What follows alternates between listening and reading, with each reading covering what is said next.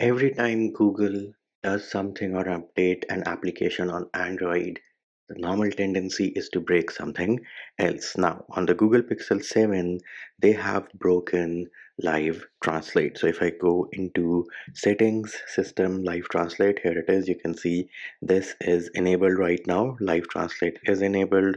I do have the French language pack downloaded. It should work for messaging, live caption, camera, and interpreter mode. Now it is working for the three things, but for messaging it is broken because Google must have done something and broken this feature for messaging. So if Live Translate is not working for you on the Pixel 7 and the Pixel 7 Pro in the messaging app specifically, then we are going to fix that in this video. So what do you need to do? First of all, you will press and hold on the Messages app icon. Once you do that, you will be on this menu. Herein, go into the I option.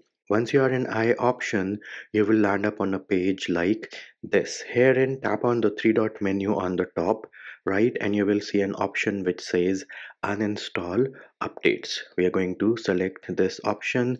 It is telling me that replace this app with the factory version. All data will be removed. So we are going to say, okay, now don't worry, your messages are not going to be lost. The settings which you might have made could be lost. Next thing we need to do is we need to reboot our device. So swipe down, access your quick settings panel. Here is the power button.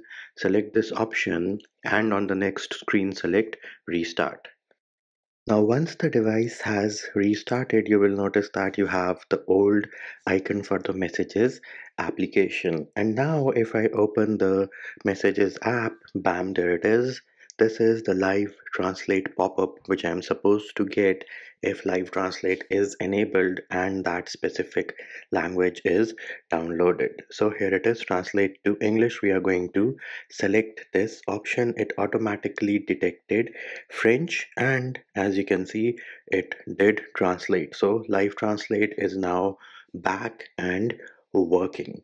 The next thing we need to do is we need to clear the cache for this application. So again, press and hold on the Messages application, and then we are going to go into the I option. Once you are in the I option, herein you need to go in storage and cache. Once you're in storage and cache, you will see two options, clear storage and clear cache. So we are going to select clear cache. And once this is done, we can go back to the Google Play Store, tap on your name or your picture on the top right besides this search option. Tap on this and then we can go into the app update section. So let me tap over here.